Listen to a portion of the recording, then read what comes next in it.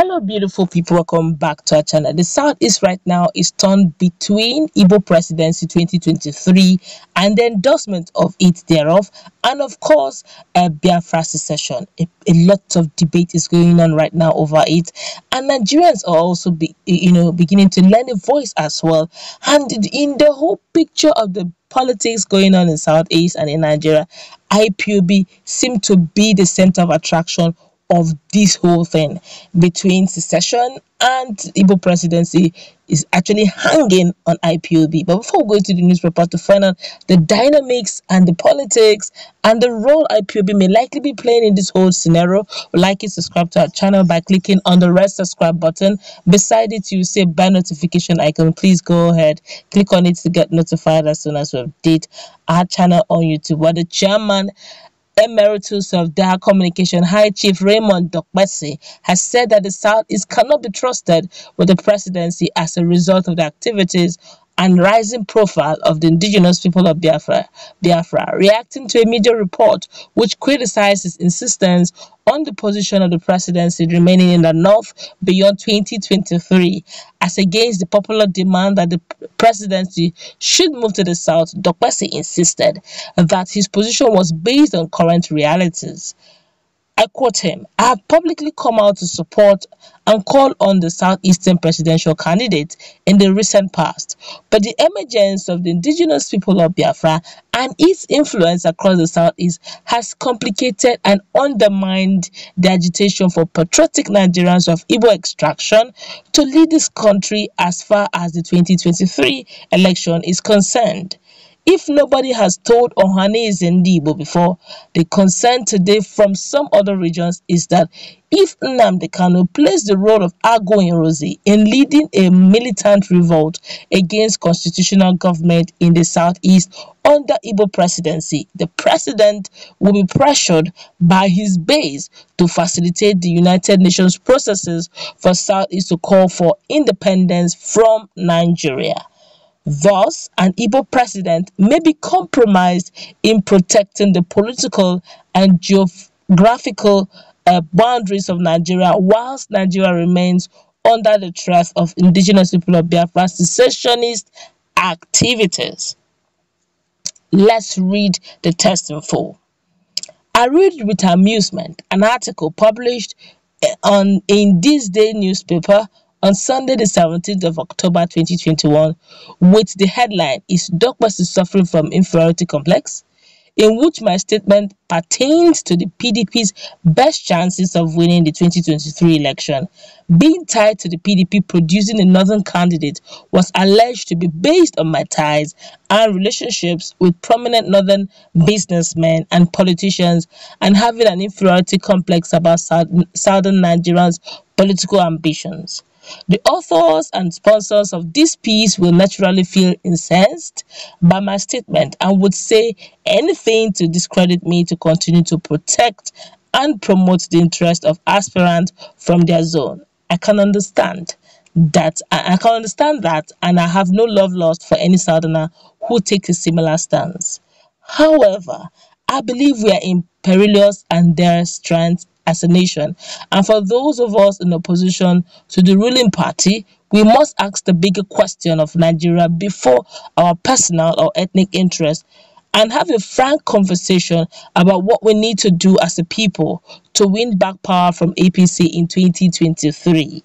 I unapologetically believe in one Nigeria and believe Nigeria can only remain united and in peace on the basis of fairness, equity, and justice. I believe like-minded Nigerians understands the ideological principle of zoning as a form of affirmative action to guarantee the opportunity of leadership to every part of the country, irrespective of the geographic and demographic dominance of any region, size, or population.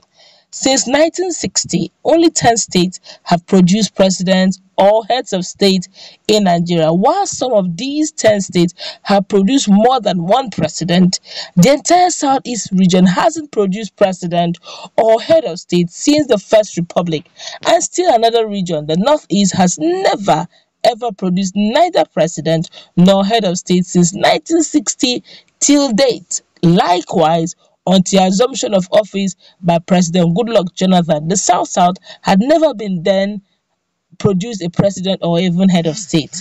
Clearly, the politics that have governed how leadership is determined under both military and democratic system of government have been unfair to both the Northeast and the Southeast.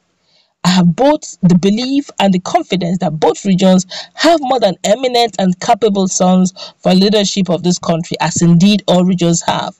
But in determining my position based on consultations across the country, I have found out that going into 2023 elections, the Northeast is better positioned to negotiate victory in 2023, given the peculiarities and national security challenges confronting Nigeria today. By the grace of God, I'll be 70 years in just a few days, so I have nothing to fear in saying what so many people may not want to say or have the courage to tell you.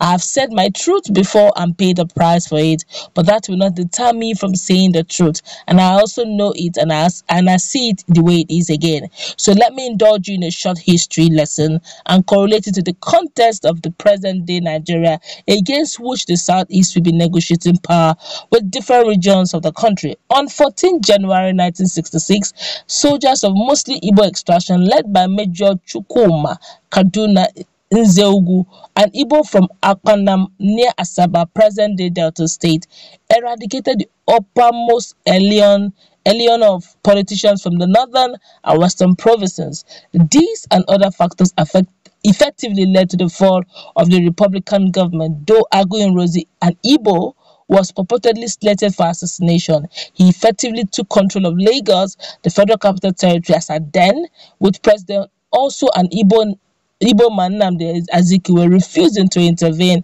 and ensure the continuity of civilian rule. Aguiyi-Ironsi effectively compelled the remaining members of Balewa's government to resign. Seeing that the government was in disarray, he then allowed the Senate President F0rce, another Igbo who was serving as acting president in Azikiwe's absence, to officially surrender power to him, thus ending the First Nigerian Republic.